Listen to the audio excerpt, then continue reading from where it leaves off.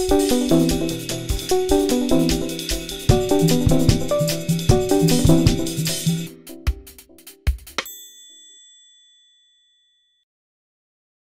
going to do a series on using various design elements in Prezi.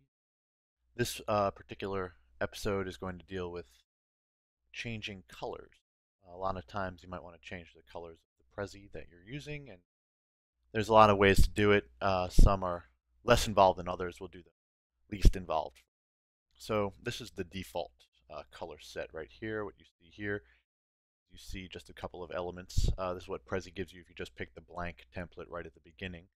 And the easiest way to change colors is to go to Colors and Fonts over in the menu, and then you're given some options. You can go really, you're only limited by your imagination in that kind of sense. You can do all sorts of neat things, but it's still somewhat limiting because you only have these particular options. And so if you want to change things a little bit more, you need to go into the theme wizard. So that's right up above where those options are.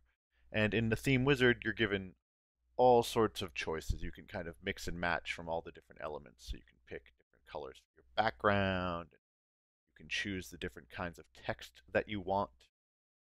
And, Prezi says that it's basically impossible, or really hard at least, to come up with colors that don't really work together based on what they've chosen.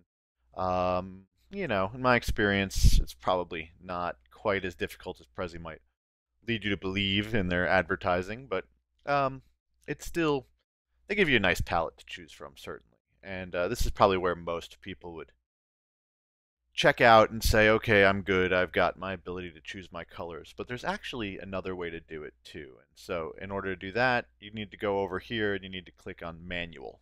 And if you come to Manual, you're brought to this kind of scheme right here.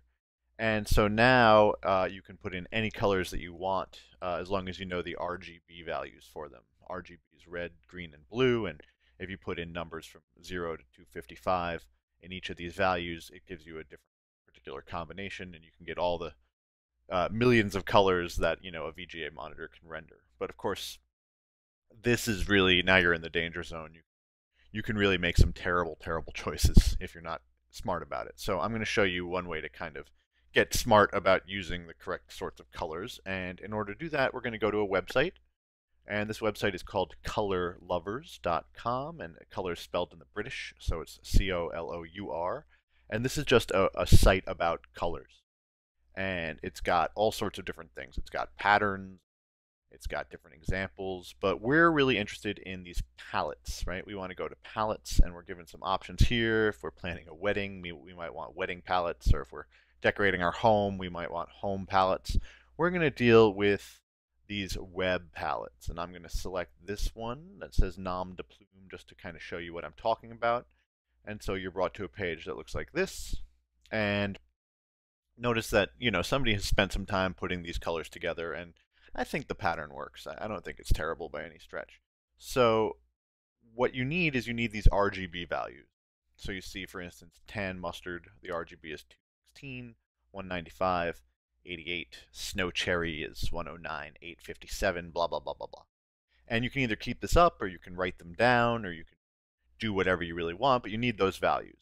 And so now if you go back into the Prezi, you can actually put in those values, and as a result, the particular element will take on that particular color that you suggest. I have an ugly background, but that's the kind of point, right? And so we're going to work our way through, and we're going to put the colors in, and there's no real rocket science here. It's really just a matter of choosing the ones that you most want and putting them into place.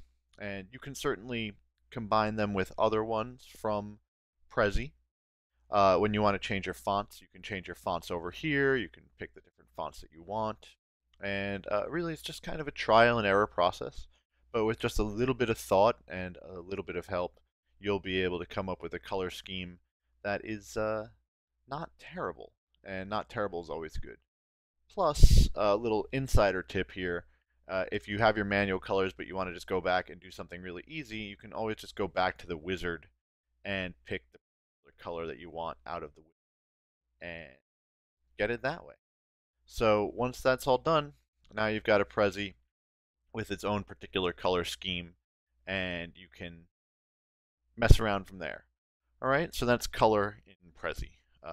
Underlooked and certainly very useful option.